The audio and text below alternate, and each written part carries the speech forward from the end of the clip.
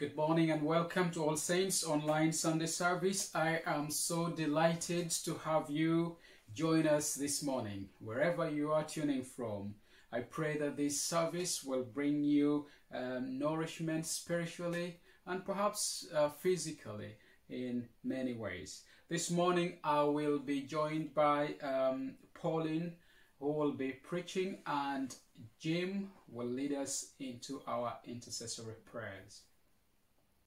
The next 4 weeks, 4 Sundays, we will be looking at the theme of giving. Now, when we talk of giving, of course, your mind goes to financial giving. Yes, we do need the finances to continue to sustain the work that we are already doing within All Saints Church, but also giving in terms of your time.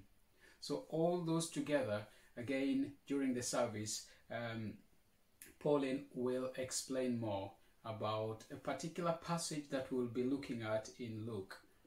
So join me as we worship together. Shall we pray to start this meeting this morning?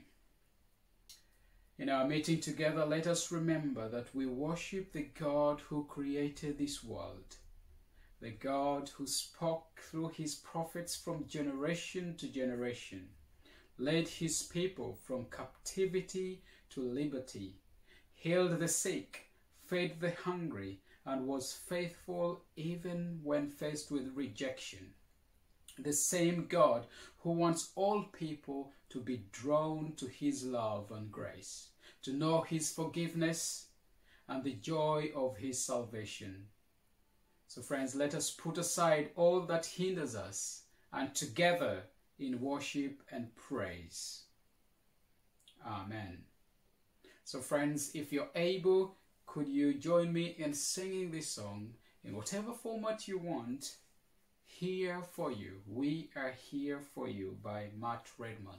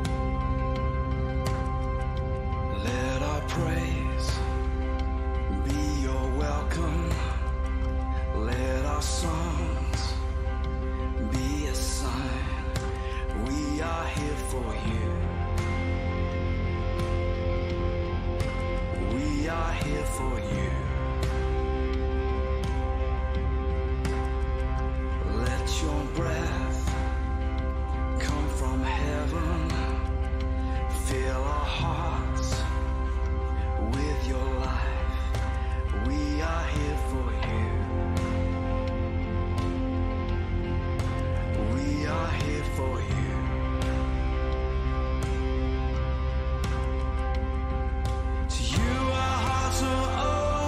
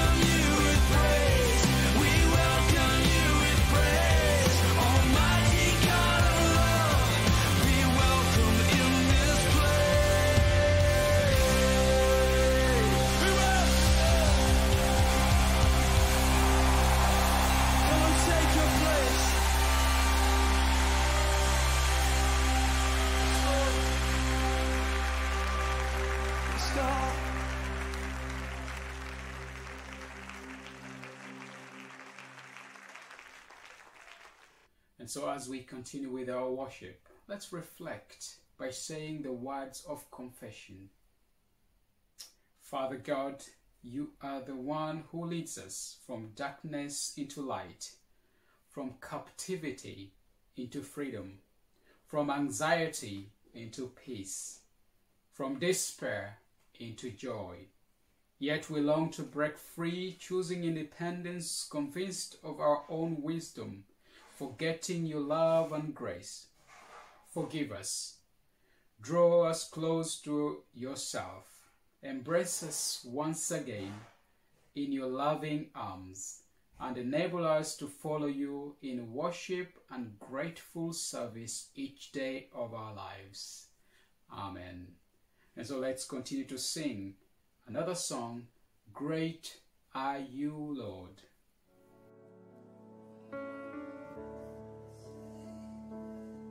He's a great God.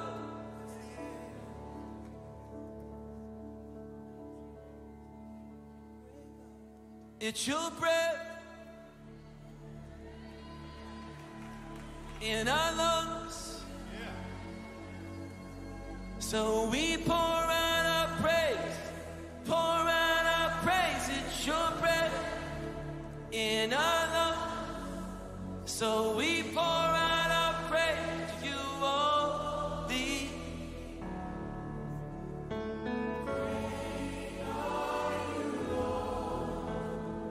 It's your breath, it's your breath in our lungs. So we pour out our praise, pour out our praise. It's your breath in our lungs. So we pour out our praise to you only. It's your breath in our lungs. So we pour out our praise, pour out our praise. It's your breath in our lungs, so we pour out our praise to you only. Great are you, Lord.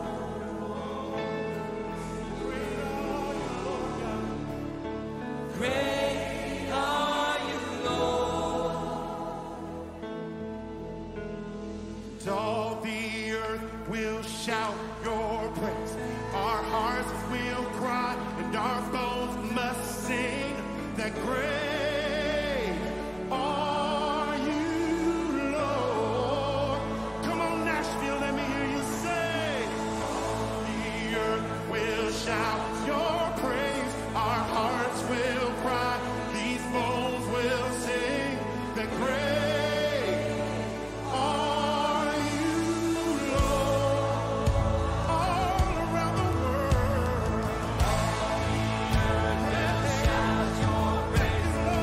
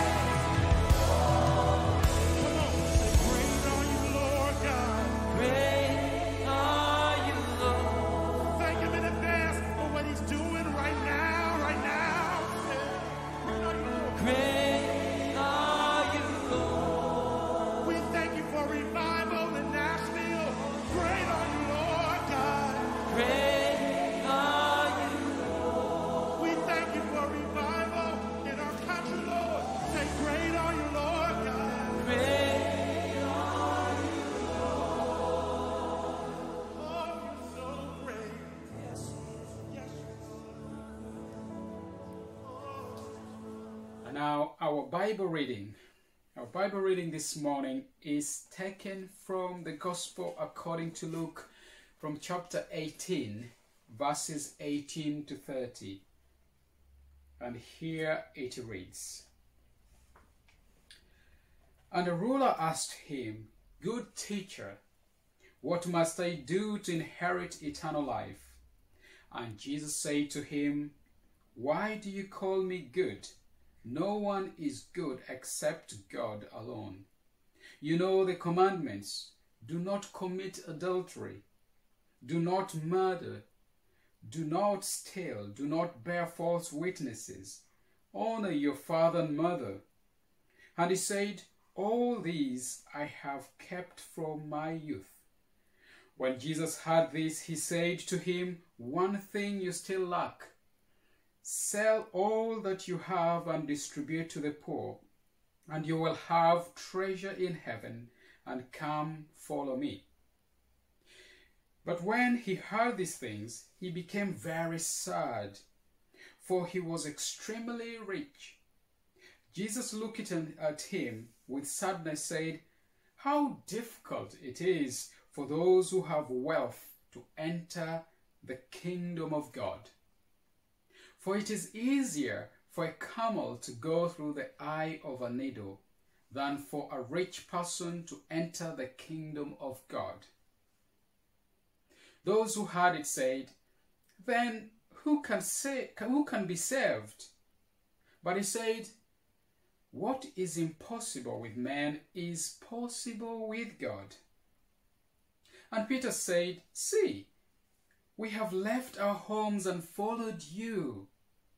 And he said to them, "Truly I say to you, there is no one who has left house, or wife, or brothers, or parents, or children, for the sake of the kingdom of God, who will not receive many times more in this time, and in the age to come, eternal life." This is the word of God. Thanks be to God. And now let's watch a video clip from Bible Project, since we are looking at the theme of giving. Then we will listen to a song about a rich young ruler by Stuart Townsend, Keith and Christine, followed by the sermon and then prayer led by Jim.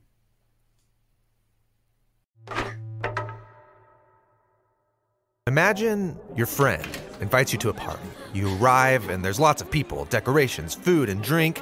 There's enough for everyone. When you're hosted by someone that generous, you don't have to worry about your needs. You can just enjoy yourself and focus on the people around you. Yeah, that's what a good host wants for her guests. And this is the picture of the world that we find in the Bible.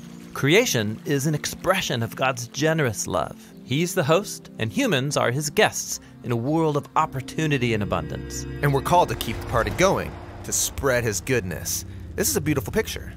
But it's not the way people experience the world. Rather, we find a world of scarcity and struggle, not abundance. And Jesus grew up in that kind of world. Under military occupation, people losing their land or families to debt and poverty. And yet, he would say things like this. Look at the birds. They don't store up food for themselves, yet they have enough. Or consider the wildflowers. They're beautiful and abundant, and they don't stress about their existence. And you all should live that way too. But surely Jesus knew that things don't always work out. I mean, sometimes there really isn't enough. And Jesus did experience poverty firsthand, but he viewed the world through the story of the Hebrew Scriptures, which claimed that our scarcity problem isn't caused by a lack of resources. Rather, the problem is our mindset that God can't be trusted. Maybe God's holding out on me. Maybe there isn't enough, and maybe I need to take matters into my own hands. And once we're deceived into that mindset of scarcity, we can justify the impulse to take care of me and mine before anyone else. And that leads to envy and anger, violence, and a world where it seems like there's not enough. The party's over, it's turned into a battleground. But God wants humans to experience his generosity, and so he chooses one people, the family of Abraham, and he promises to give them the abundance that he wants for everybody else. God will provide what they need, all they have to do is trust his generosity. And through them, the whole world will see how generous the host really is. But that's not what happens. Abraham's descendants, the Israelites, enter a land of abundance, and they promptly forget the host who gave it to them. They act like it's all theirs, and like there's not enough. And it leads to war and Israel's self-destruction. If I were the host of this party, I think I'd just give up. But God doesn't give up. What he does is surprising. He gives another gift. Another gift? Yeah, but this gift is different. What God gives is himself. All right, in Jesus, the host himself comes to join in on the spoiled party. And notice, Jesus lives with the conviction that there is enough, and that our generous host can be trusted. His mindset of abundance allowed him to live sacrificially and generously, even towards his enemies. And Jesus called his followers to trust in God's abundance like him. And that's why he said things like, sell your possessions and give to the poor, or don't worry about your life. He's inviting us to live by a different story, one that is built on trust in God's goodness and love. But living generously doesn't mean life is gonna go well. I mean, look at Jesus. He was betrayed by his friends, and he suffered. And this was no surprise to Jesus. He knew that people would take advantage of his generosity. In fact, that was his plan. Really? Yeah, think about it. Jesus knows that we're all hopelessly deceived by this lie that there's not enough. Yeah, that lie needs to be defeated. And so that's what Jesus was doing when he gave us the gift of his life.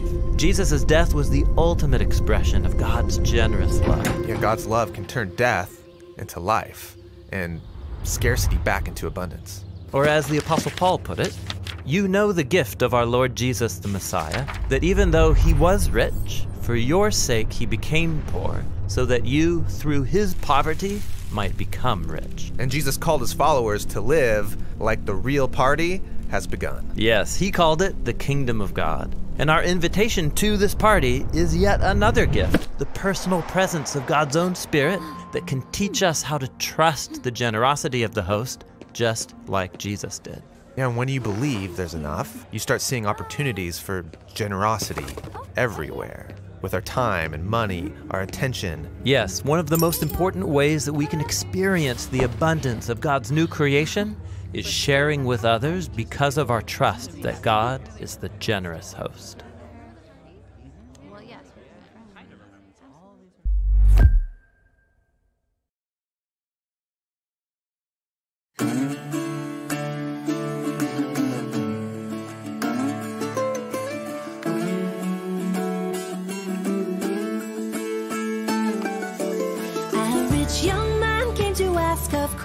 Good teacher, will you tell me what must I do for eternal life? I've kept your laws completely. Sell all you have, give to the poor, then heaven's treasure shall be yours. How hard for those who are rich on earth to gain the wealth of heaven.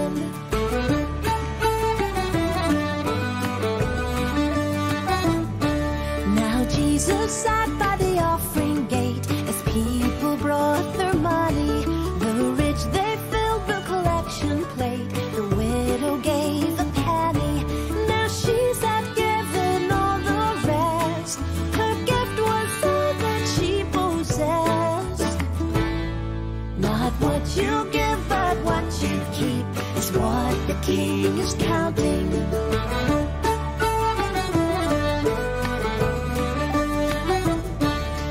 Teach me, Lord, to walk this road, the road of simple living, to be content with what I own, and generous and giving. And when I cling to what I have, please wrest it quickly from my grasp. I'd rather lose all things of earth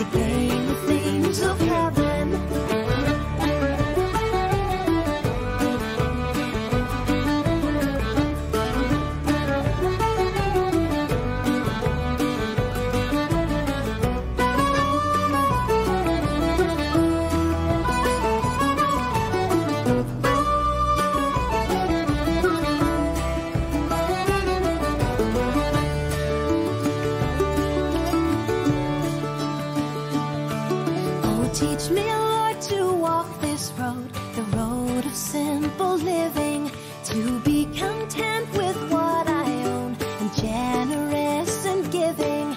And when I cling to what I have, please wrest it quickly from my grasp. I'd rather lose all the things of earth to gain the things of heaven. Yes, I'd rather lose all the things of earth to gain the things of heaven.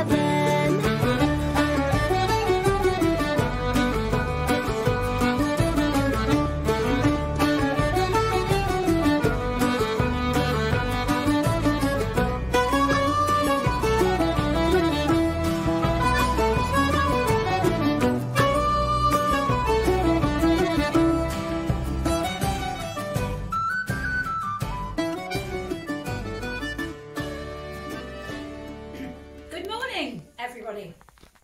Well, the next 4 Sundays will focus on the theme of giving. What's the real meaning of giving? It's a verb. Giving, to present voluntarily and without expecting compensation. To bestow, to give a birthday present to someone, to hand on to someone. Interestingly, the subject of each text are all based on personal encounters with Jesus in his ministry, and cover a wide range of people. Today we're looking at the rich young ruler. Next week, the rich fool. Although this one's a parable, nevertheless, Jesus knew his listeners would be familiar with the landowning gentry of the day. And then there's Zacchaeus. And then finally, the widow without a name, but who gave her all. Jesus was able to discern the thoughts of each and every one he met. And each and every one of us is known to him. In other words, he knows what makes us tick. Lives were changed through encounters with Jesus. These are just a few of the encounters Jesus had as he journeyed around. He changes lives and still does today. The passage we've read tells us of a meeting with a young man who craved spiritual fulfillment, but found the cost far too great to bear. This was an opportunity for him to enter God's kingdom, but to do so would mean he would have to have a radical change of life. Let's have a look at his profile. We pick up the story in Luke's account. A certain ruler asked him, "Good teacher, what must I do to inherit eternal life?" The word, which is translated from the Greek ruler, archeon, is generally one who has administrative authority, a leader, an official, and it's used of various Jewish leaders, including those in charge of a synagogue and members of the Sanhedrin. So in other words, he had a lot of responsibility and was well respected. Matthew's account adds another detail and refers to the ruler as a young man. A relatively young man, a youth, a young man, usually meaning from about 24 to maybe 40. He had an abundance of earthly possessions. He was a man of great wealth, Luke tells us. The adjective great translates Greek sphrodra, a very high point on a scale of extent, very much, extremely, greatly. So we get the impression of this amazing young man, maybe in his 30s, we don't know, but obviously dressed to kill, and maybe people would have separated themselves from him as he came up to Jesus. He was earnest, he was wealthy, and probably because of his wealth and earnestness, he wanted to be spiritually fulfilled.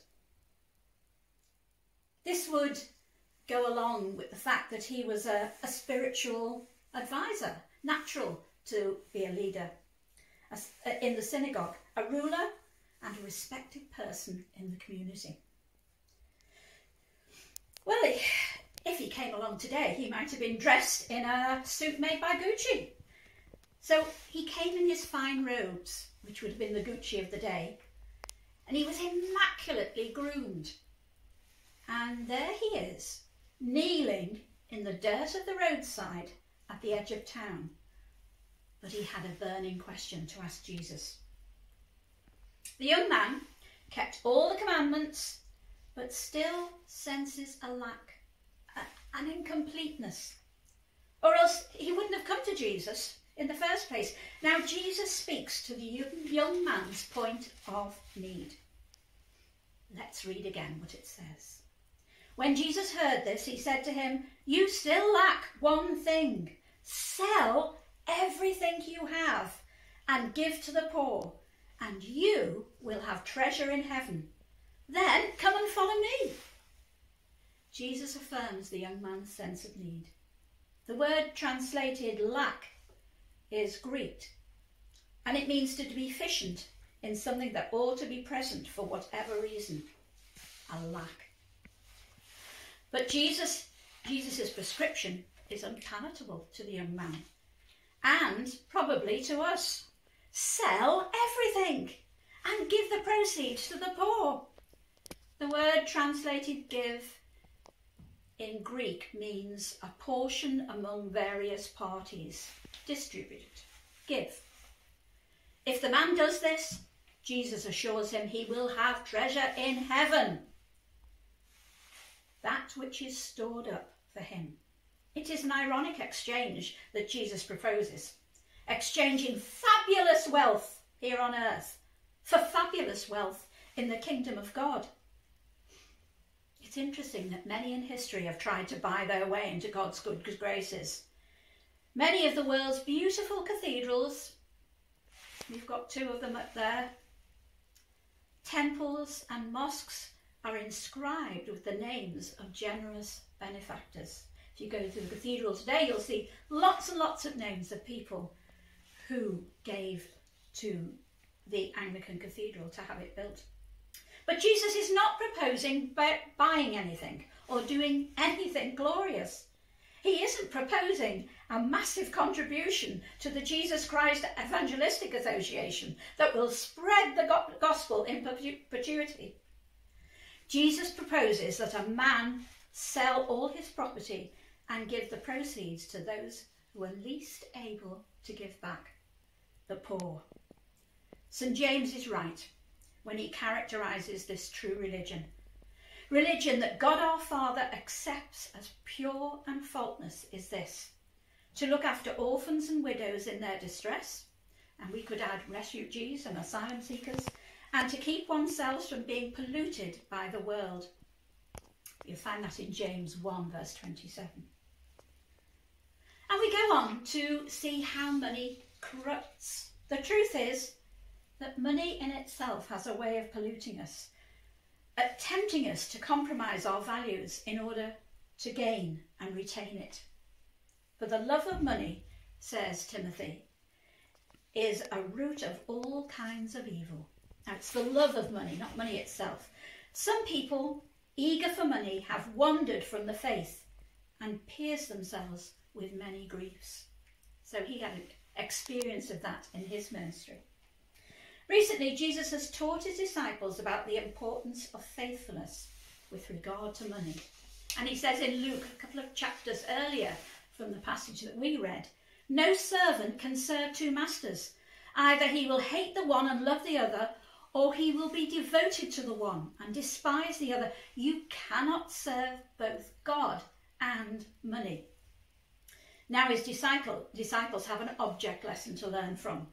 An actual rich man. He's fabulously wealthy. Can he? Will he? Will he become a disciple? Money, however, isn't the only thing that Jesus asked the young man to give up. Possessions, what money will buy. The accoutrements of wealth, a new car, a nice house, a membership of the country club, fashionable clothing. There's also status and influence. People make way for the wealthy, hoping some of that wealth might rub off on them. At the very least, people kowtow to the wealthy to keep from becoming their enemies.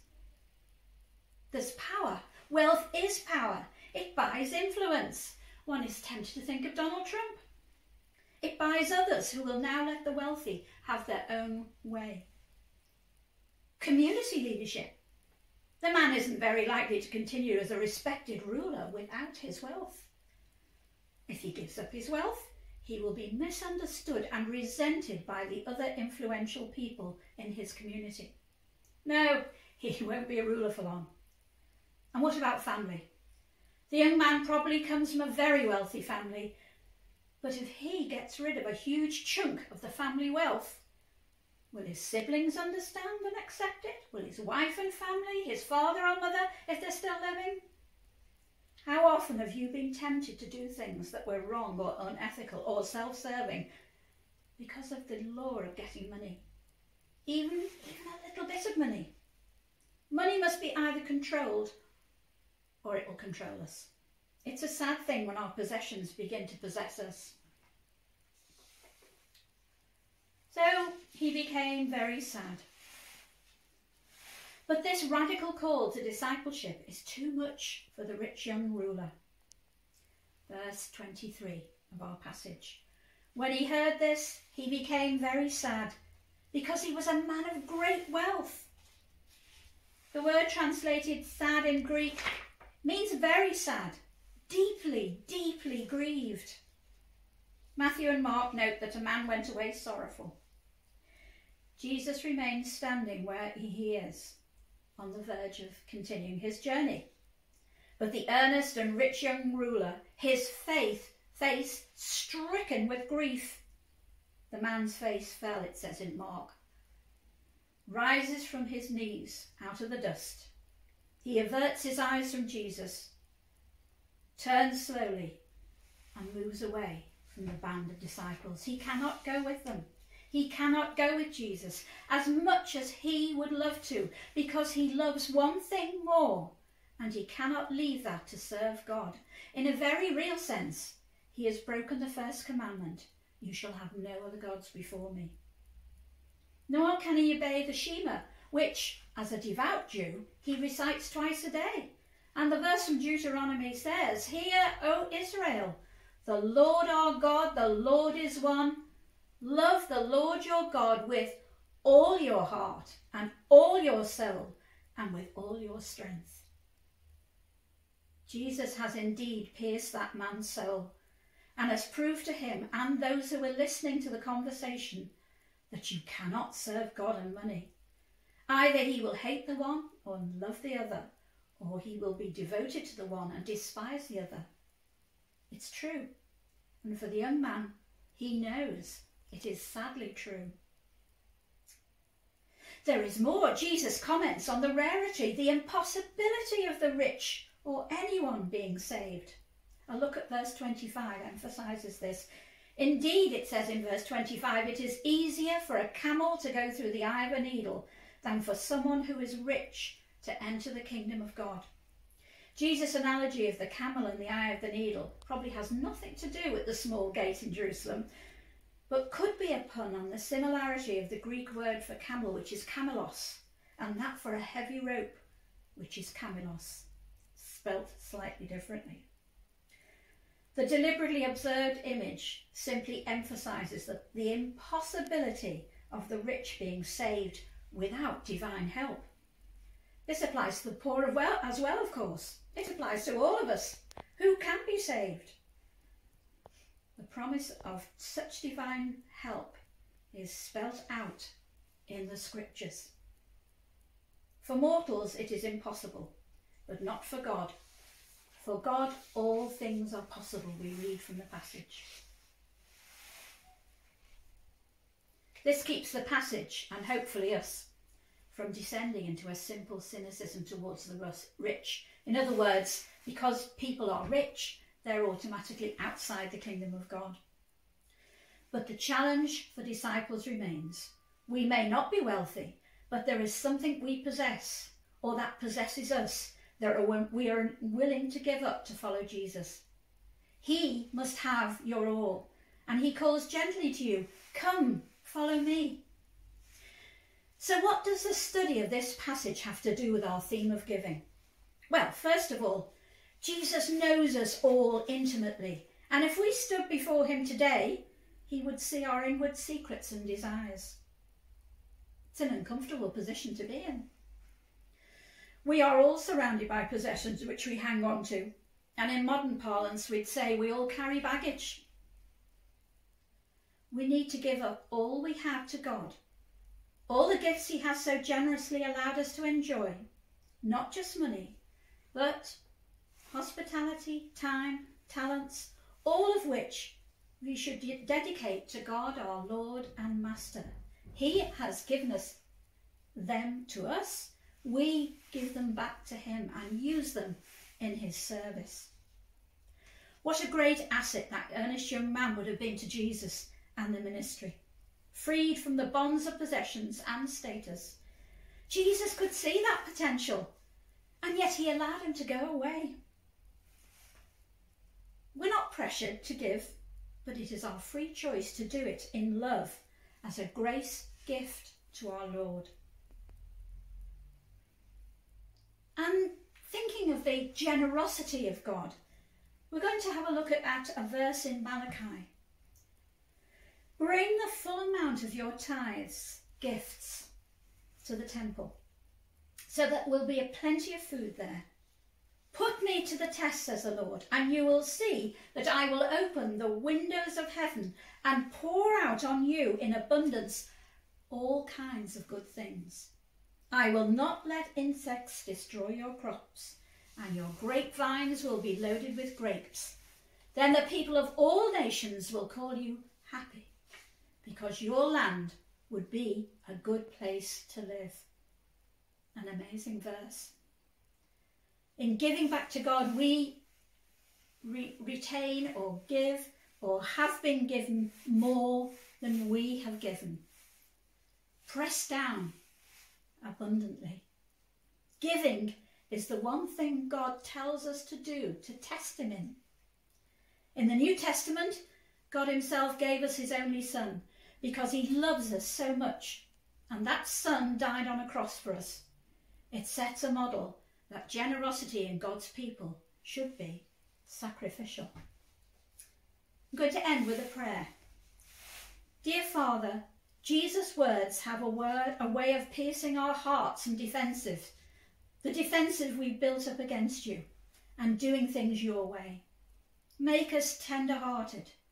Gently expose the reservations of our hearts, as you did for that wealthy young man many years ago.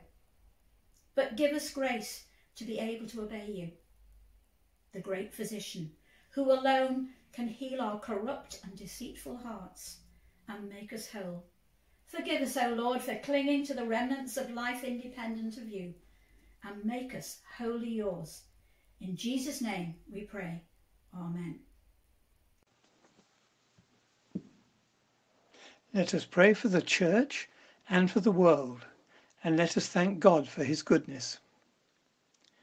Bless and guide our clergy, Mike, Bob and Helen, as they preach and lead and direct the work of our church. Keep them safe from coronavirus and guide them as to the best way out of the COVID restrictions. We pray that we who confess your name may be united in your truth, live together in your love, and reveal your glory in the world. Lord, in your mercy, hear our prayer. Bless and guide Elizabeth, our Queen, the Prime Minister and his advisers as we come out of this pandemic. We pray for a more generous attitude to poorer countries in the distribution of vaccines. We pray for safety for those left behind in Afghanistan, both British citizens and Afghans who served with the Allies. Give good success to those negotiating for an orderly withdrawal out of the country. Direct this and every nation in the ways of justice and peace. Lord, in your mercy, hear our prayer.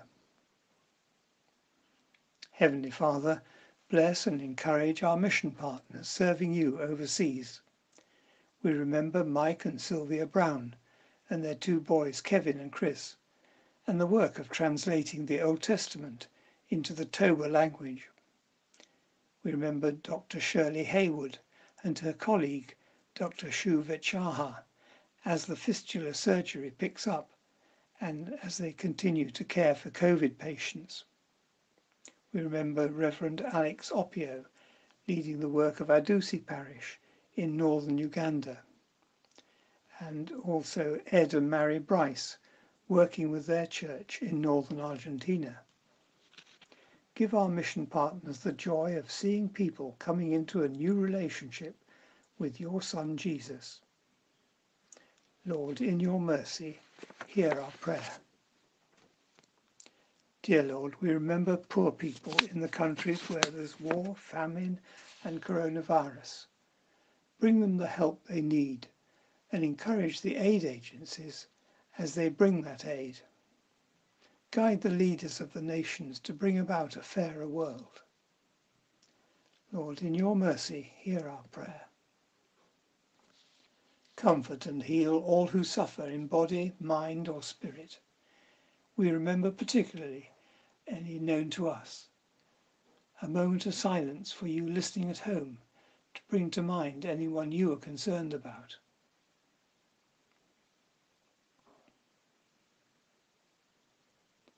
Heavenly Father, give them courage and hope in their troubles and bring them the joy of your salvation. Merciful Father, accept these prayers for the sake of your Son, our Saviour Jesus Christ. Amen. We close with the Lord's Prayer. Our Father in heaven, hallowed be your name. Your kingdom come, your will be done, on earth as in heaven. Give us today our daily bread. Forgive us our sins, as we forgive those who sin against us. Lead us not into temptation, but deliver us from evil. For the kingdom, the power, and the glory are yours, now and forever. Amen. Thank you, Pauline, and thank you, Jim, for being part of this worship this morning. And now it's our time for notices. Just to say that morning prayers are still continuing every Monday to Friday from 9 a.m. Please do join us wherever you can. This afternoon, we will have Bob Corrin's memorial service at 2 p.m. And the same service will be live streamed, and the link can be found in the church WhatsApp group. And if you struggle to access it, please do get in touch with one of us, Mike, Helen, or me. And our birthdays. Happy birthday to you, Jim, and happy birthday to Liz. I hope that you have had a good birthday experience celebrating with your loved ones and with us all from church joining in. Happy birthday. May the good Lord continue to bless you, protect you, and encourage you in all that you do. Happy birthday to both of you, church. And thank you for all that you do at All Saints Church. Happy birthday. And now we come to the final part of our service, which is the final blessings. Shall we pray? May your troubles be less and your blessings be more, and nothing but happiness come through your door. So, brethren, wherever you are, may the blessing of God Almighty, Father, Son, and Holy Spirit be with you always and evermore. Amen. So go in peace to love and serve the Lord in the name of Christ. Amen. And now the final song, Praise is Rising. Hearts are yearning for you. Shall we sing together? And may good Lord be with you.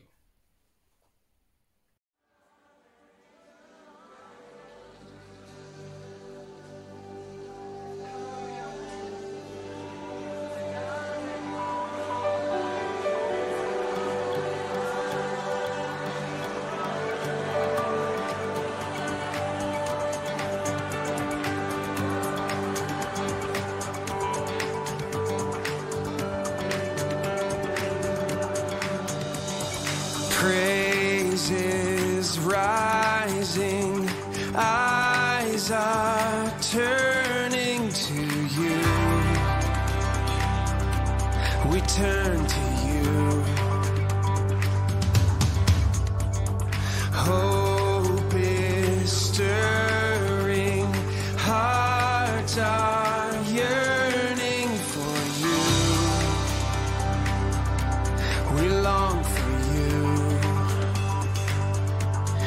when we see you, we find strength to face the day. In your presence, all our fears are washed away, washed away. Hosanna, Hosanna, you are the God who saves us, worthy of all our praises. Hosanna, Hosanna, come have your way among us. We welcome you here, Lord Jesus. Hear the sound of hearts returning to you. We turn to you. In your kingdom, broken lives are made new. You make us new. 'Cause when we see you, we find strength to face the day. In your presence, all our fears are washed away, washed away. Hosanna, Hosanna, you are the God who saves us, worthy of all our praises. Hosanna, Hosanna, come have your way among us. We welcome you here, Lord Jesus.